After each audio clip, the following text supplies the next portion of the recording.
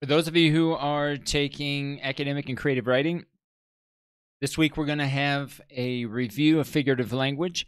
I think the best way to prepare for this review, which will be in the form of an online survey, basically an online questionnaire, where you're going to be given examples of different types of figurative language, and from a drop-down menu, you will select one of these types of figurative language. Okay, so I would again begin with this page, looking at the different types of figurative language, going into each one of these to find examples. And of course, as you're reviewing and becoming more familiar with the different types of figurative language, begin including some of these examples in your own writing. As we're writing this week, focusing on tankas and cinquains. Last week we worked on limericks. Some of you, in fact, all of us, are also continuing to improve our limericks.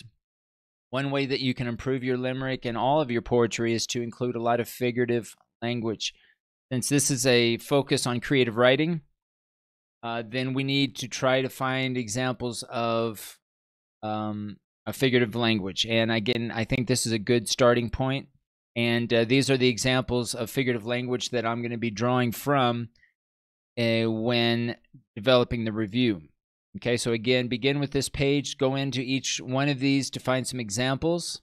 Of course, you can do just a search on the different types of figurative language throughout the web to find even more examples. But again, begin with this list. This will give you a list of different examples of figurative language and a good source to draw from when preparing for the review.